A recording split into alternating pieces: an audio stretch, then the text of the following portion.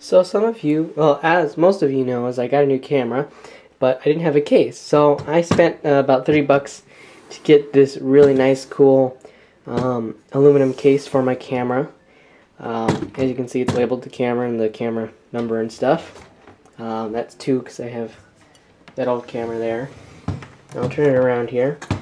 And I have added some new attachments to this camera.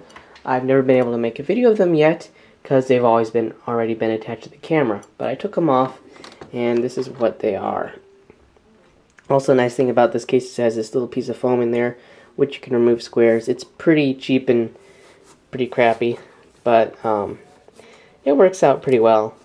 Not the most nicest, but anyway, here's the main part. This is where the camera gets mounted onto.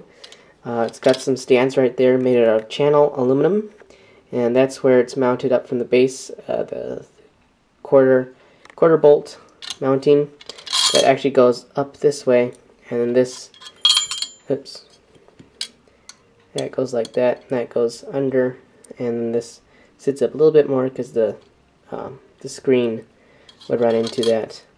And then right there, there's another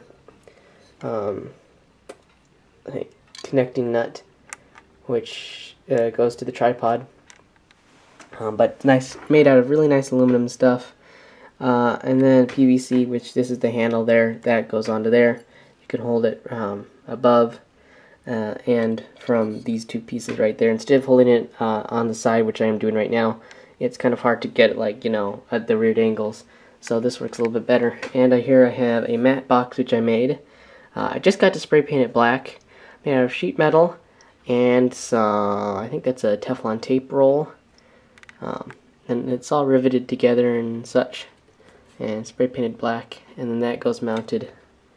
That gets mounted like that, and the camera, just imagine that right there, and makes it look a lot more professional. Get that in there.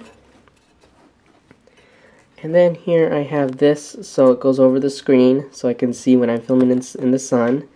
And then there is my battery charger and some other cables, and this is a little stylus pen which I can use instead of my finger since this camera is a touch screen. So that's the case. Oh, and this right here is for the camera, but I'm using it right now. So that's the case, and it looks pretty nice, and it works very well, except for the handle does pop out, so I had to put these metal things in there. But otherwise, it looks okay. I might get a better one sometime, but it works. So then this goes down, those go up. It is lockable, but I don't lock it. So thanks for watching. Please rate, comment, and subscribe. See ya!